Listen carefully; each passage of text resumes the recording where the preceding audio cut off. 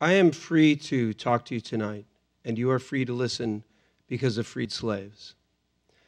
Americans often think that our freedoms were bestowed by the founders, springing from their foreheads full-born, that freedom is a circle that was widened or that outsiders are allowed in, and that's not true. The first three words of the First Amendment say, "Congress shall make no law." In 1833, Chief Justice John Marshall decided that those words mean exactly those words. States, he said, were free to abridge the Bill of Rights, our civil liberties, our individual rights for all. Needless to say, if you've studied anything about American history, is that those freedoms were most often abridged when it came to African Americans and the struggle against slavery.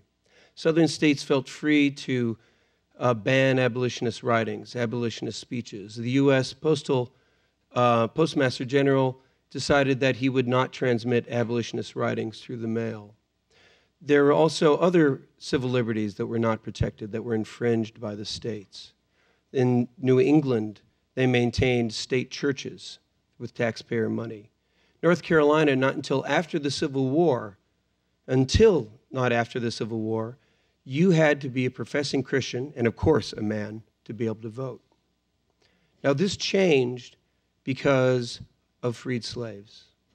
When the Civil War began, everyone expected them to keep working as before because there was an ideology that they were a separate species, actually, and were by nature suited to slavery, and of course they were not. And so they rebelled in what historian Stephen Hahn calls the greatest slave rebellion in history. And before the Emancipation Proclamation, they broke down and destroyed the institution of slavery on the ground.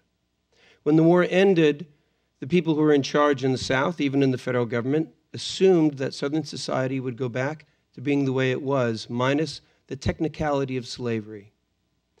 And African Americans proved them wrong. They asserted themselves, they organized schools, they formed political clubs, they had mass meetings, they sent petitions to Congress. And the South responded with state laws that placed them basically back under slavery. They responded with mass violence, with the Ku Klux Klan, with police riots in Memphis and New Orleans that killed dozens of people. And Congress was forced to react. People in the North who were not racial egalitarians, congressmen who were not racial egalitarians, had to respond to this crisis, this self-assertion and this repression. Now they saw it in terms of loyalty in the Civil War, that those who had stood by the Union, the true patriots in the South, had all been the former slaves. They were the ones who had stood for this Union. They were the ones who had stood for the Constitution. And they were being oppressed with impunity, murdered and brutalized with impunity by those who had rebelled against the United States. And so even those who were emphatically racist, I should say, in the North, decided they had to act. And so there came about a period called Reconstruction, the greatest wave of policymaking by the federal government in our history. That was a brief period in which there were African-American jurors, there were African-American voters, there were African-American justices of the peace and sheriffs and state legislators and congressmen and senators. During this brief period, Congress decided that it had to put these principles that it was putting into effect in the South into the Constitution to put it beyond the reach of politics. And so among other things, they passed the 14th Amendment. The 14th Amendment establishes the idea of race-neutral citizenship. If you are born in the United States, if you are naturalized as a citizen, it doesn't matter who your parents were. It doesn't matter what your genes are. You're a citizen. You're entitled to equal protection of the laws. You're entitled to your civil liberties as well as civil rights. This was, as its principal framer put it on the floor of Congress, simply a proposition to arm the Congress with the power to enforce the Bill of Rights against the states.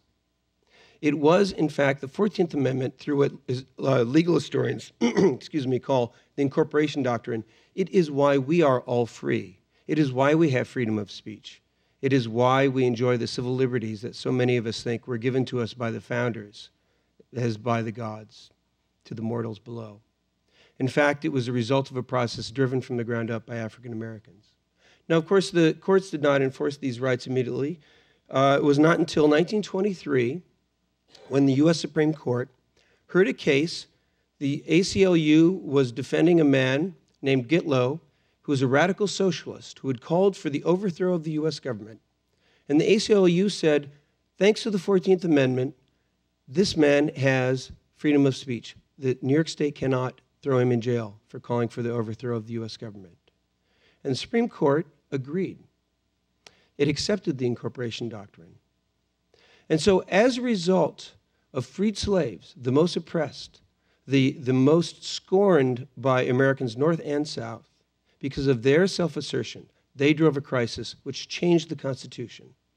Because of a radical socialist calling for the overthrow of the government, those principles were put into effect. So we have to remember that our rights, our liberties, are not given to us by those who are comfortable. They are not given to us by those who feel no need to test the limits of freedom. They're given to us by the oppressed. They're given to us by those who are pressing, sometimes in ways we may not agree with. That's the whole point. They're given to us by the dissenters. And that the idea of America, the idea that we have a country based on an idea, that it is belief in freedom and universal citizenship. We often talk about America as a republic which is based on ideas and not on ethnicity. This was not something that was a fact at the beginning of our republic. It was because of resistance. And so I am a free man today because of freed slaves and because of a radical who wanted to overthrow the U.S. government. The American identity is diversity. The American identity is dissent.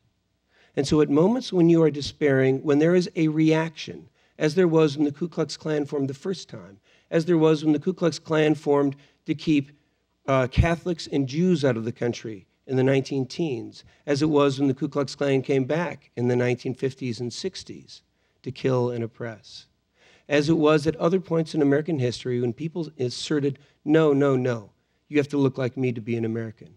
It's at these moments when we have rallied and we have made progress. And so, no, I don't think things are very bright right now, but I think that there's a chance they could be brighter in the future. Thank you.